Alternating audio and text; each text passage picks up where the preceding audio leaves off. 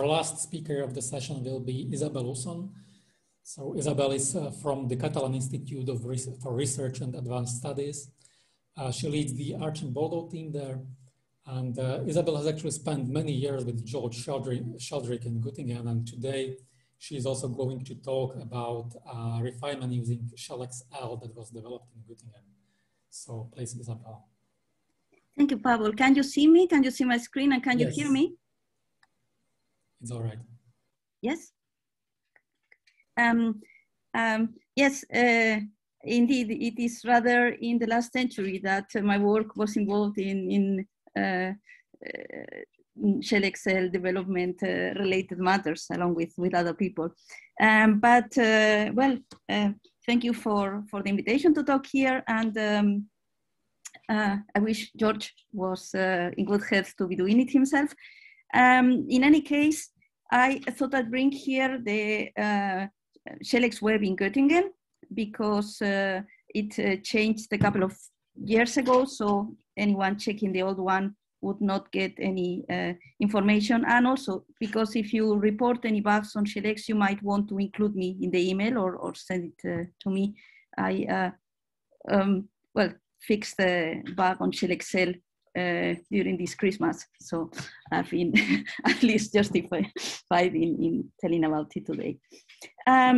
So I very fastly moved a slide in my talk, which I had left for the end to address the subject prompted by Andrea.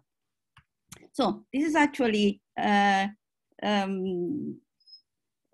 slide from a talk of George Sheldrick from I had looked for a more explicit statement that in validation, the idea is that you leave part of the information out that you don't use at any point, and you don't tell your model to use this information to rate it and to evaluate it.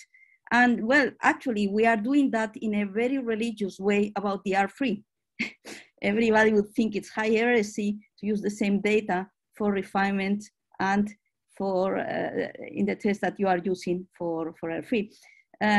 But with validation at the moment, it is becoming very, very entangled, as Andrea was prompting. So yeah, I think we need to think also in new directions. Not just is our model good, but what are the experimental data telling us? What is the experiment adding to a model that we could compute from Rosetta fold or AlphaFold? And are the data just putting up with our model, or do they really prove whatever is important in that structure? Anyway, yeah. So, and on the other hand, let me look back at the great talk that Dave Tronrud was giving yesterday when he was describing the situation in the crystallographic Cambric period and all the refinement programs that coexisted in those days. So you could say that SHELXL was a survivor of that time. Because the first SHELXL was written around 1917 and released somewhat later. And it's easily well, at least 2 years ago before the pandemic, last time we checked, it was the most used program in determinations of chemical crystallography for small molecules. So, well, SHELXL looks at atoms, and it's very general and flexible for any crystallographic question. So there's particular things that you may want to be using it for, and these are the ones that I'm trying to highlight in this talk. So of course, it's obviously space group general, but you can define your own scattering and input it as it had to be done in those days to avoid storing all the unnecessary information for lack of space. But not just X-ray, electron or neutron diffraction, but you could also refine against powder data with SHELXL or lower data. You can estimate standard uncertainties for all variables with some approximation for planes. You can address all kinds of twinning merohedral, non-merohedral, pseudo-merohedral.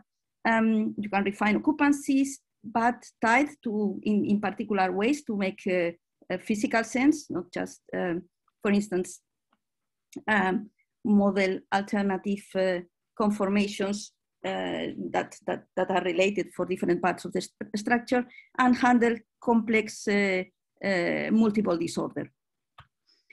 So, as I say, SHELXL knows about atoms. So if you leave it to its own, it would come up with trying to define the chemistry that it is finding by setting up its own connectivity list, which of course may be altered. And in the case of a polypeptide, one would just have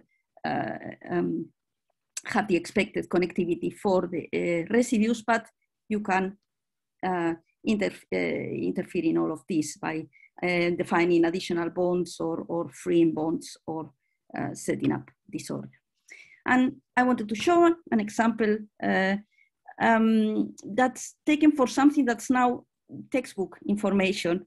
So the mechanism in potassium channels that was originally thought to involve an alternation of ions and water molecules, but in a study where the crystallographic structure contributed decisively was understood finally to be caused by direct neighboring ions whose repulsion would contribute to the high traversing rate through the channel. So that's a scenario where describing the scattering and of ion and possibly water if they were sharing positions and refining occupancies was important, and you can read about it here. And I think Tim Grune has a tutorial that uses this data. Well, in those days when I was joining the laboratory of George Sheldrick as a postdoc, it was when SHELX 93 had just been released and SHELX 97 was being developed. And SHELX 97 incorporated refinement against intensities. And I went to a workshop in York when I learned that this was not useful for proteins because of the many other errors that were more important. But well, with time, everything gets better and errors get lower and data get better. So for instance, using intensities has made big impact in molecular replacement with the incorporation in phaser of the targets in 2016. No? So, and about twin refinement, well, Gerard was talking about discussing the structure that could be presenting some twinning. Well, in SHELXL, you could be refining at the same time against the different lattices. And you could flag in the data file which intensities correspond to an overlap where you have integrated the sum of the contribution of the two domains for a non-merohedral twin, and which in which reflections correspond to measurement of an intensity derived from only one of the domains, in case that they are separated enough or at least can be dissected in the integration. I'm writing the least square targets like this, but of course, it's a two-component target function as the electron route was describing, in which one is optimizing the agreement with for the experimental data as well as for the deviations for the restraints to be low. constraints and restraints. Well, that's constraints are leading to a lowering of the number of parameters, because, for instance, when you have two different twin domains, the occupancies would require for the two just one parameter. It's either one domain or the other. So that's a constraint, that several twin domains add up to one. Or restraints just give you additional equations in your minimization. So it's not like removing parameters, but rather like adding, as if you could add well, observations, or like adding reflections. And they are placed on a, they are normalized to put them on a constant scale across structures, so that the geometric terms can be given a weight that has been optimized empirically. Okay, not a lot to tell about residuals, except that I wanted to address that R3, which is calculated same as R1, but on only the free data set, might have too large a standard deviation to support judging small changes. And especially in some cases, if you have a small set of data, for instance, in neutron diffraction, because you have so many more parameters having to account also for the hydrogens and the deuterium. Then if you want to lower this, this standard deviation, you can calculate R complete or R cross 50 as described in Grune's work. And that would allow you to do several refinements in which you omit a much smaller number of reflections, because you cannot afford to omit your typical 5%. And still combine the differences for all the omitted reflections in a single figure of merit, and like this lower the standard deviation for this estimation. And that's one thing that can be accessed by the scripts that Grune has in his webpage, but we are thinking of making it available easier to use through, for instance, the XDS GUI. Although the standard refinement would be conjugate gradient, for some purposes you would need full matrix least square refinement, which is mainly for estimation of standard uncertainties, might be interesting. And so here's the, you can run all the refinement as usual, then include all the data in a last step, because as you are not going to take any decision anymore, there's no need to omit a test data, and run one cycle of full matrix least square, which you could block out if memory is an issue. And this is an example of a structure of 1.7 angstrom. Again, I remember that Linton Eyck and Dave Tronroth laughed a lot at that time in 97, hearing me describe this as low resolution. And it shows it can be fitted to the Cruikshank's estimation of standard uncertainties. Positions for the lighter atoms, carbon, are of course poorer, worse determined than for more electron-rich oxygens here. And this, of course, will tell you, well, assuming that your model is correct, it wouldn't tell you that something is wrong.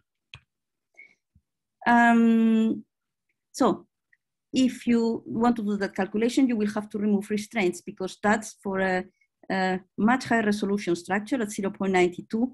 The curves, if you do this one cycle of least square refinement, omitting the restraints or leaving them in, if you leave them in, you see that the bond length ESD describes an asymptote to the value at which you have restrained the structure.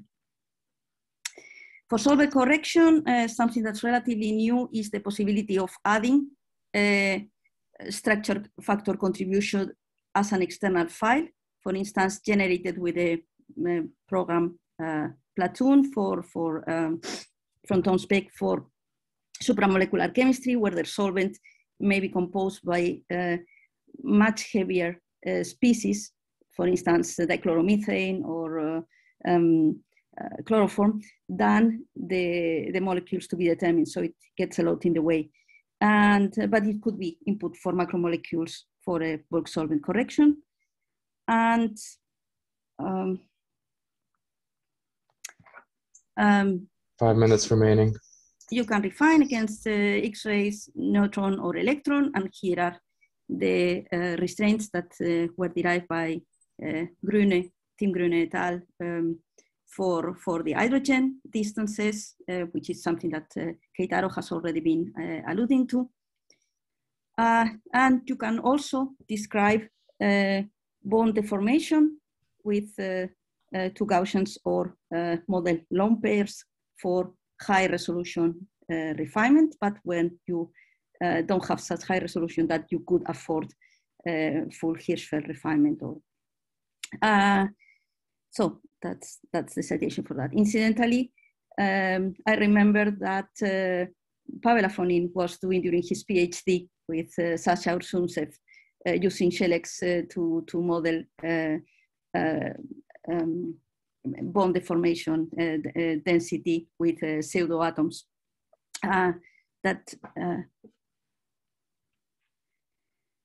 That's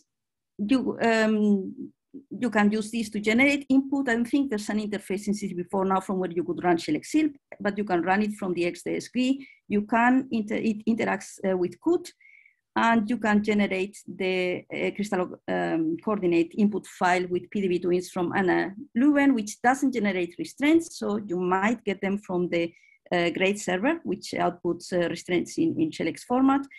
For the conversion of data, one word of caution, because I don't think the standard conversion from F to empty set to various in CCP4 makes full use of the format to not truncate the dynamic range of the data. So really, we've had with the conversos in Phoenix problems even recently that they truncate strong reflections. So best thing to use is empty set to HKL from Tim Grüne, which is in CCP4 as well.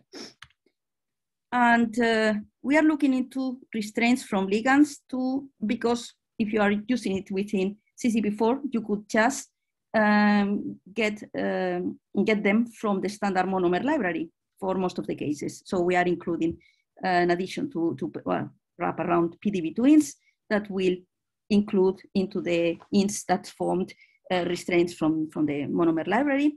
And going back to the place where we started, which was validation, and also the prompt from Gerard Ricon, can we do something more? Can we look at other things, even though validation and assessing the model is great?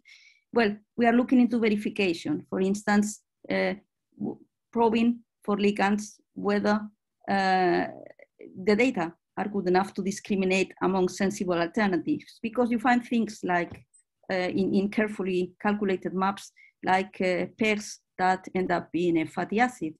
And it's happened to us as well in our own structures. So 2 minutes remaining. That's it, I think.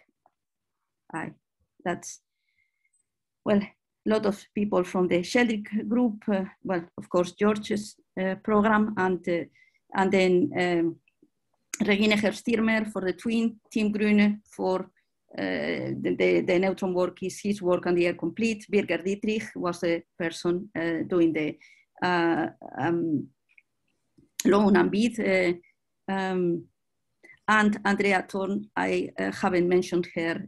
Rico Restraints, Thomas Schneider doing, and MK and Stephanie, we were in those days with the first refinement of proteins with SHELX. And that's my group. Thank you. Thank you, Isabel. Yes. Thank you. Yes. Just time for one or two quick questions. So I'm handing over to Garrett. Yes. I think there's one question on the Slack Saturday. Could you please define the high resolution limit necessary to observe lone pairs and bonding orbitals?